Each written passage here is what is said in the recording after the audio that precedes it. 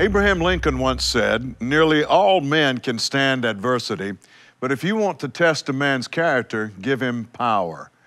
Because of the nature of authority, you will come across leaders who abuse and misuse their authority. But that isn't an excuse to disrespect leaders in return. Hello, I'm Mac Hammond, and this is the Winner's Minute. From the president to your employer to parents and police officers, we are surrounded by authority figures.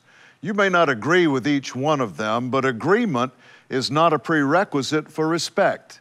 If you want to walk the pathway to success, look past your leader's beliefs or political platform and respect the positions of authority in which they stand.